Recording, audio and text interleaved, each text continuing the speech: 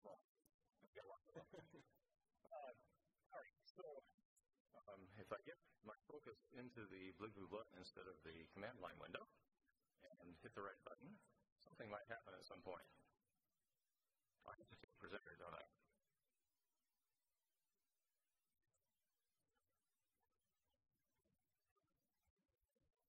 Okay, I've taken presenter, and now if I hit page down, yes, something happened.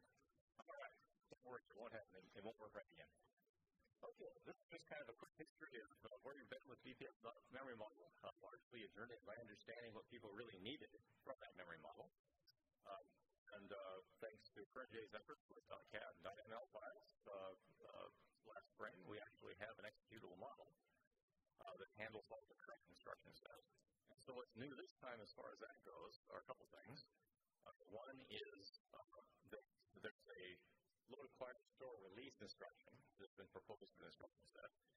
Format and everything has been set up, but we can still access the memory model. Puranjay has done that. And one of the things left over last time was validation. And so we're happy to take LPMA, litmus test, turn them to BPF lesson this test. And so we ran through that, and we'll talk about it a little bit too, given time. Okay. What more could be needed? And this is how you get the model. The slides are uploaded. You can get them down there, but this is fairly easy to do. For the base model, you just use main HERD7 repository. If you want the new stuff that isn't official yet, talk to us, and we'll give you Puranjay's model repository with a special file set. And then you follow instructions, and then you just say HERD7 and give a path to the litmus test you have, and which has BPF assembly in it, and there you are. We've got a few prepackaged in a directory in the HERD7 main repository. And I'm not going to go through them, but that's just the ones we have. Puranjay added 100 or so more based on the ones I converted to make and then memory model test. Okay. So this is an example test. This is the same one we showed back in Salt Lake City a few months ago. And as you can see, you have a little thing saying it's BPF. There's an arbitrary name. You can have initialization of registers and of global variables. And then you have two processes with vertical bars between them and BPF assembly language statements. And this thing does the moral equivalent of a full state space search through all the outcomes. And the exist clause at the bottom gives the outcome you are interested in. In this case, we're curious whether we can have a process 1R2B0 while still typing the final value of X B2. Okay? And the tool doesn't really care about right or wrong. It just says can this always, sometimes, or never happen. But normally, the usual way people work is they make that be kind of like a life-changing warn-on. So this is usually the thing you don't want to happen. And you want to get a never response as a result. And in this case, we do in fact get that never. If that's what we run, this is the output we get. And so that never says that in this particular set of BPF instructions running concurrently, this particular outcome cannot happen according to the BPF instruction level memory model. Assuming that's accurate and you haven't done something like take your BPF assembly, run it through a full compiler and optimize yourself out of existence, for example. Okay. So I'm going to hand it over to Puranjay. He's going to talk about what's required to get acquired release working. So since the last time it was presented in Salt Lake City, we've tried adding two new instructions, not to BPF itself, but currently to the memory module. And those two instructions are load acquire and store release. And because these instructions don't exist in the BPF spec or the JITs or any tools related to BPF, we had to choose the instruction formats ourselves. We chose this C-style format, which is close to how other atomics in BPF also look like. So load acquire is basically like a function call and store release as well. And so we have to make two choices regarding these release consistency operations.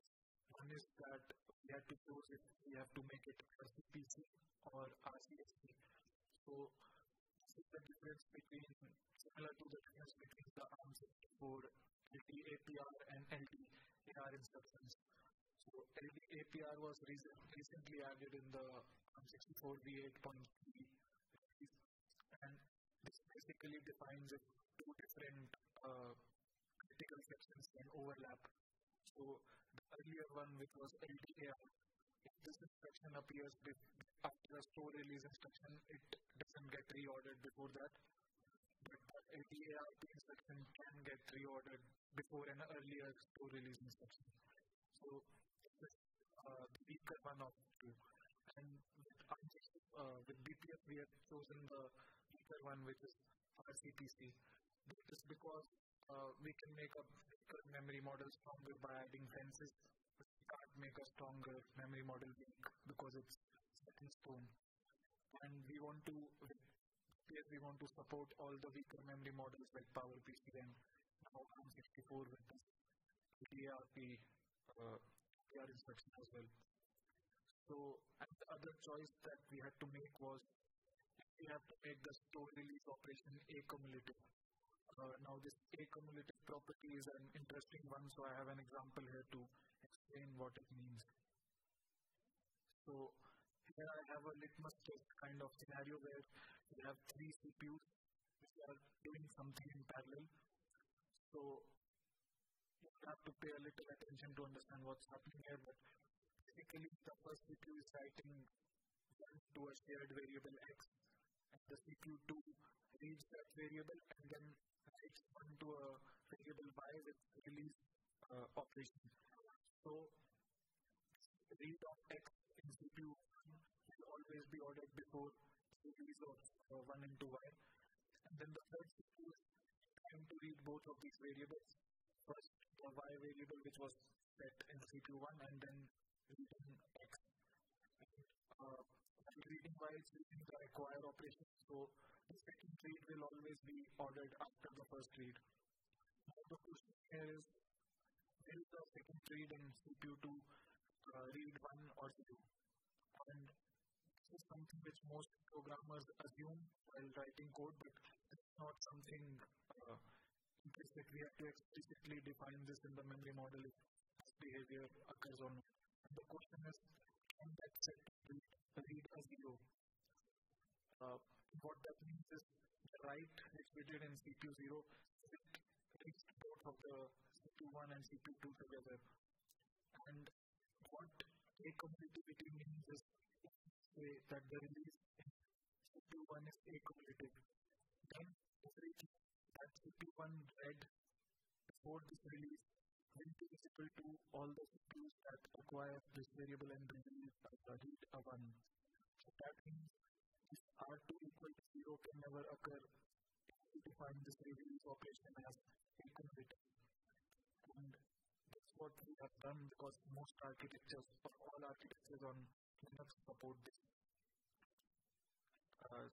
So I could now show you a demo, but before that we have a slide showing you how much changes this took. So when this was presented in Salt Lake City, they support the parser and the lexer for assembly instructions of BPF was already merged in HUD, and adding two new instructions does not require a lot of changes now. So now I could show you a demo of the litmus test which I just discussed about accumulativity.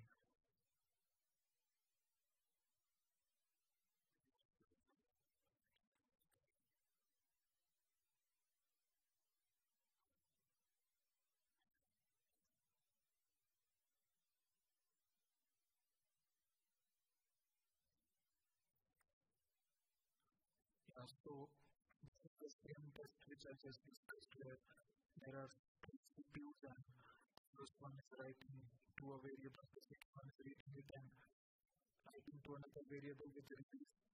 Then the third CPU is reading both of them. The first one requires semantics. And this is using the new instructions we have just added. And in the exist clause, we are asking if it is possible to find the first read in the CPU, the third CPU, and then read a 0. And because we have defined the release to be accumulative, hard to say never when we run this test. So let me run run this from towards the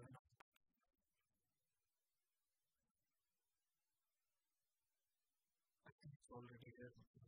Just before starting the presentation. So as you can see, it has 7 of fields.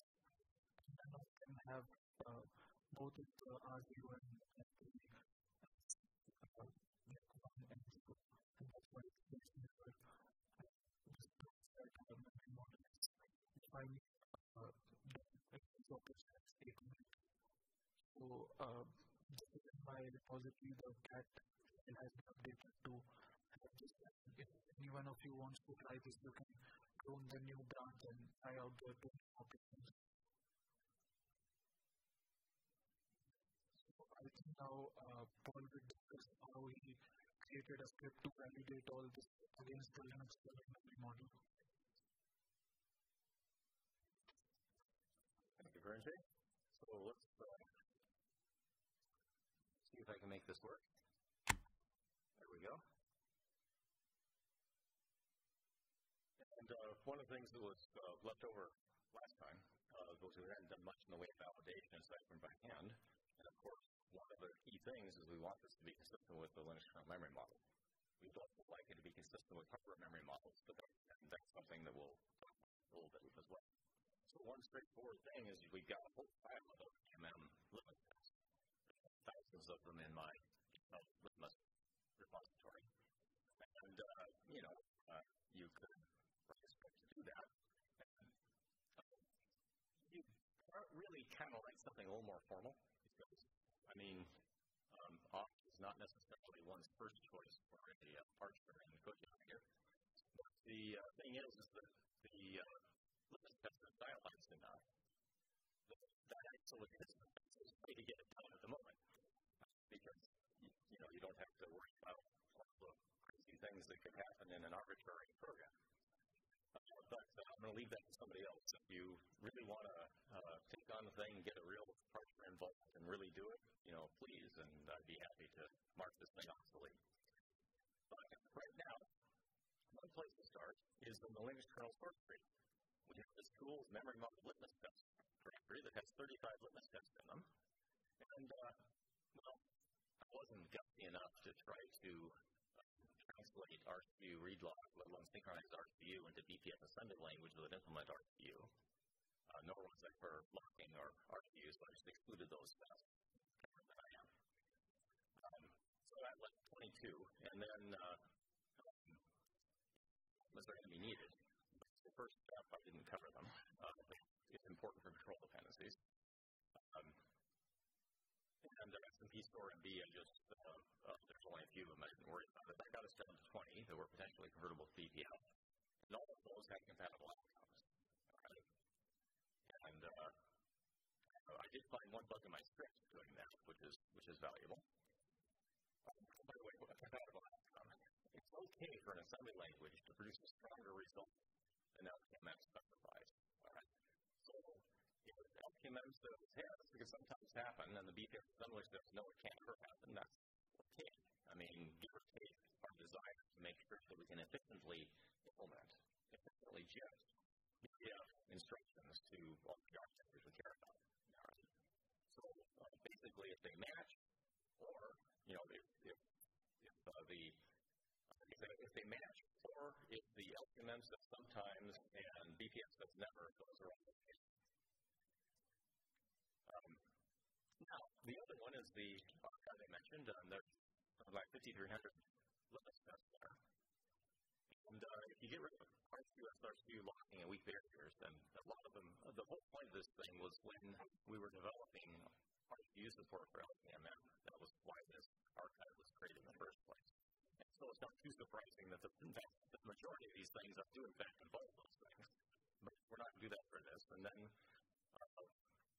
we get rid of a couple hundred more by getting rid of if statements and SMP sort of B. And then there are some restrictions. There's some things that you can do in a limit space that make a whole lot of sense in BPF, so we exclude those as well. We end up with 146. Of those, 133 have weird cache or unmarked accesses. So Right now, we insist that the limits test say read once or write once, and we turn that into a BPF loader store. If we have a limits test that just loads, let's say a compiler, A equals B C language statement, we say, look, we don't do data races for get, right? And so we also exclude the limits test whose outcome is deadlock or data race. And after we get rid of all that, we get to 133 we can actually do something with. And of those, 126 incompatible outcomes, and 7 did not. And this was the state as of Tuesday afternoon a few days ago. But before Tuesday ended, Puranjay got the fix in. And by the way, there were a lot of scripting bugs. I mean, this was a voyage discovery for how to make the script actually work. But we did have a memory model bug. And the fix was pending, and now, once we got that fix in, then we have no incompatible outcomes. One of the things I have on my list still is to make the models, at least the simple ones, with statements work. And, maybe that'll be right, or maybe I'll have some more bug reports for Puranjay. We'll see how it goes. TBD, to be done. I'll talk a little bit about complications from JIT. This comes down to a slide that we had last time in Salt Lake City, where we initially suggested that the same restrictions apply to BPF assembly language as apply to C code in terms of having to protect your dependencies. I'm not going to go into detail on those, but there's a file in the Linux kernel source tree, rcdereference.rst, in documentation RCU, that goes into great detail about what you have to do in C code to make sure that the compiler doesn't mess up your address dependencies that RCU relies on.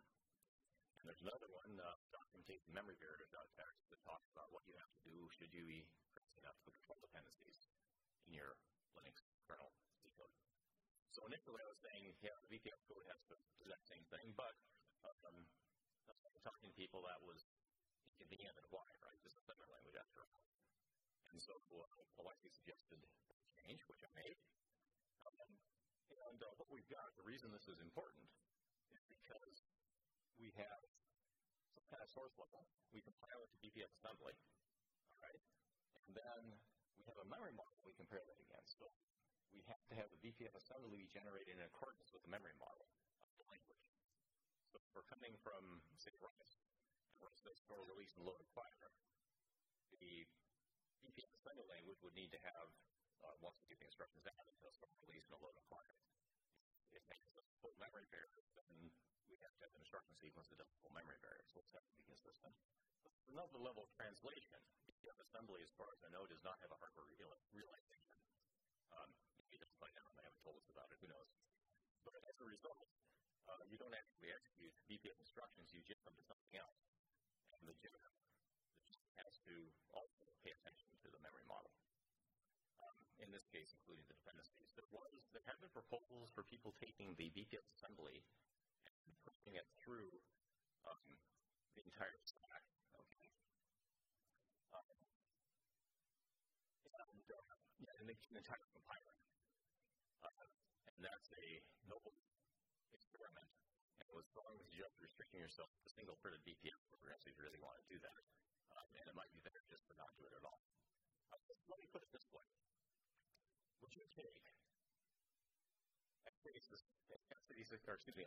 V8 assembly code, turn it into C, run it through a pull-up compiler, and expect something useful to happen? It's so black. Okay. So please learn why not cut that. That's just not something that's legitimate. You do not take ARM assembly language, turn it into C, if it's concurrent. No, if it's single thread, okay, maybe that will work out. I'm not going to say anything about that. That's up to you. I mean, you break it, you buy it, right? But if you're taking concurrent ARM V8 assembly code, and you're converting to C code, running through a compiler and expecting the x86 code to do something useful, I'm sorry. You voided your ARM V8 memory model warranty by doing that. Because the compilers don't understand ARM V8 memory model. And the same thing is true here. You take BPF instructions and run them through a full compiler, you probably voided your for BPF memory model guarantees. So you have to be careful. And there's other reasons why you have to be careful. Register mismatches. BPF is interesting having 11 registers.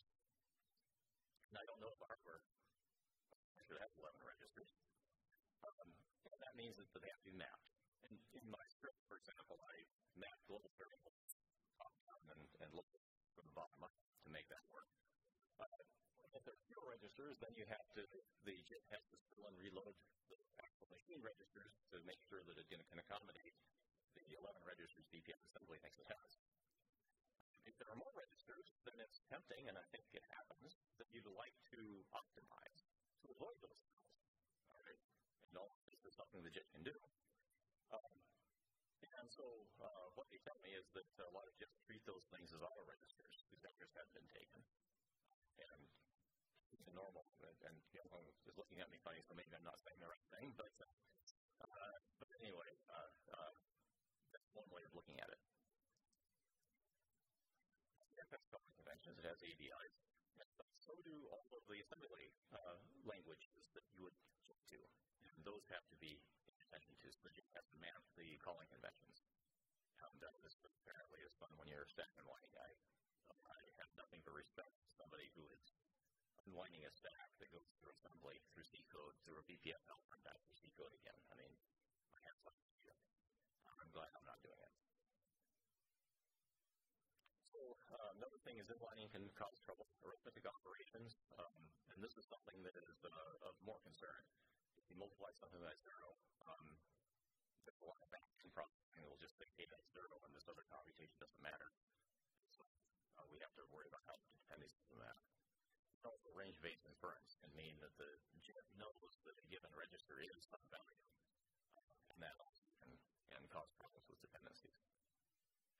So yes, optimization can break dependencies, and one way of dealing with this would be to have a tool that checks them. And there's some discussion on doing that with something kind of like k-litmus. And the idea is you have an assembly language like Puranjay showed, an assembly language litmus test. And this thing converts it to a kernel module. The kernel module will repeatedly execute the things. It's not quite as good as a full state space search, but it hammers on it pretty hard.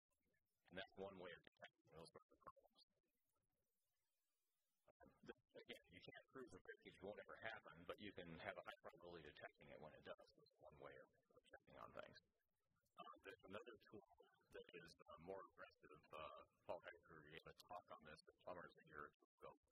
That takes a look at the compile language and works out where the dependencies are expected, and then verifies that they're actually there in the output. So something like that might be a longer-term approach. Okay, so where are we on all this? We did a bunch of stuff, overall direction in 2021 and so on. We had an informal ordering in 2023 late. Formal models showed up in early this year, and we this week handled the store release before they're actually implemented. Demonstrate responsible. We don't want to be behind or anything. We want to be holding people up, right? And we have some verification against LKMM. I have more work to do there to get the control dependencies in, and I'll do that. There might be a full barrier instruction at some point, but, we make an atomic operation that's more or less a no-op just for its ordering, and that works. So, if you look at x86, if you look at SMPMD, the SMPMD macro in x86, it does exactly the same thing.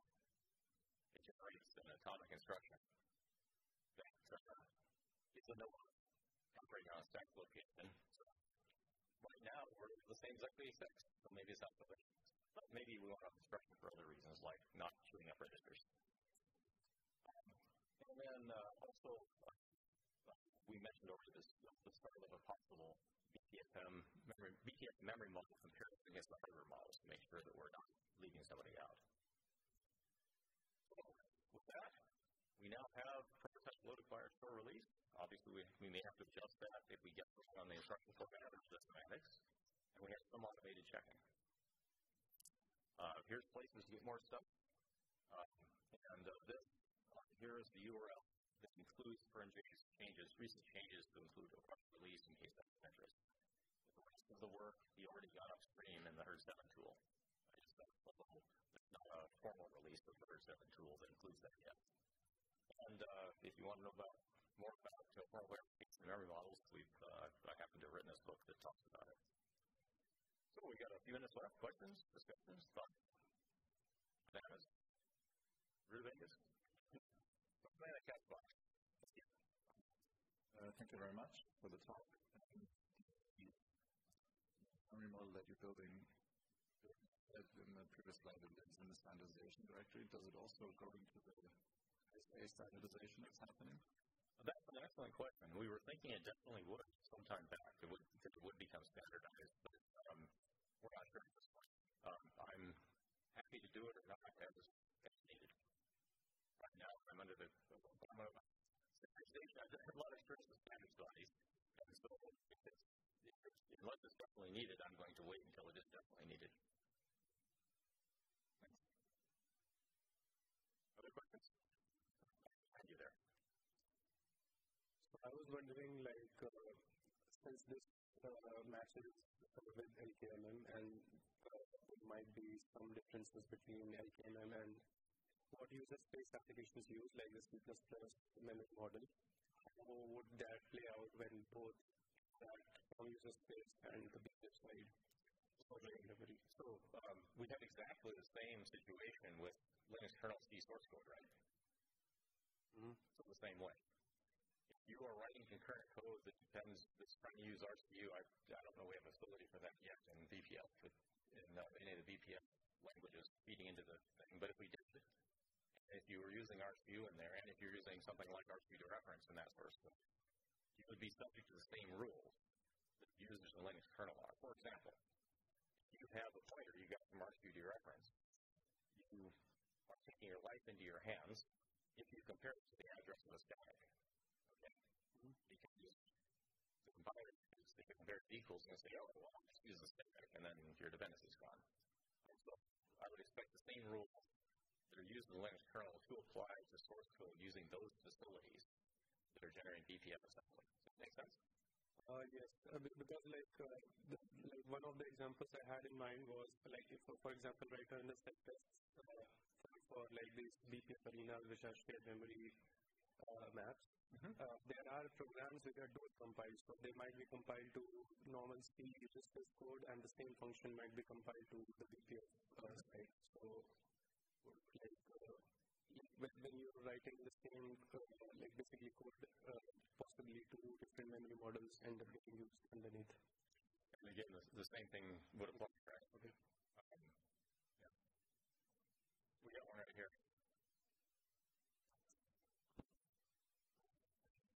All right. I just wanted to see if I understood that. So if you're writing BPF code and you use, I can't remember what they're called now, but the clan store release or the clan atomic operations, are you saying that you need to know what LKMM operations those imply, or does the compiler know that this C11 atomic operation translates cleanly to that LKMM operation, but not that one? And In the case of store release and load require, and the C and C++ are match exactly. So no problem. And is that also true for atomic? There are ways of making a match, and there are guys that are making. The reason this came up is there were some bugs where the wording wasn't present in ARM, if I understand correctly, if I remember correctly. And so part of the thing, if you use something like, Atomic Inc. APRA, a member of APRA, okay, in, say, C++, right, then the compiler to BPF assembly has to generate the proper BPF assembly instructions. Right now, there's no one required store release, and so the only choice is no atomic instruction. Well, actually, you could use the atomic instruction and make it be value returning, and get SD essentially, which is okay for images. Does that make sense? Yeah. Basically, if you're sticking to the rules of the language you're using, okay, then you're golden. Okay, yeah. If you try to use the crazy stuff we use in Linux kernel, then you need to pay attention. Is that fine? Yeah. Okay. One up here? was just wondering what kind of use cases you're looking to unblock with the introduction of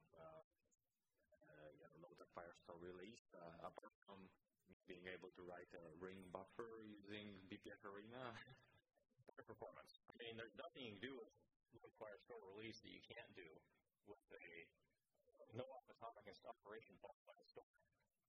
Or an exchange, a value returning exchange would do a store for you and get you the results. And on the other side, load plus atomic. But those weights registers, and they're heavier weight than they need to be on the architectures. And so introducing load Firestore release allows more efficient code to be generated on a great number of platforms. Makes sense. Thank you.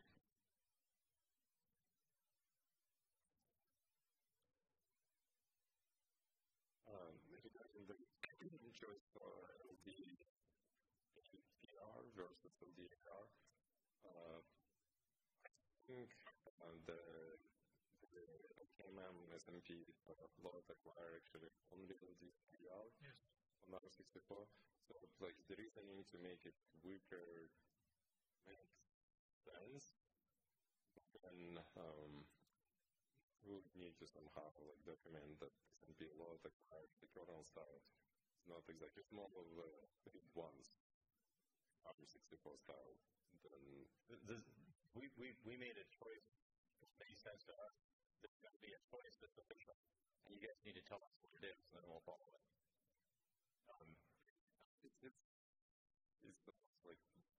But the reason we recommend using the weaker one is because that's, let's put it this way. ARM initially just wanted to have the SD one, the LDAR.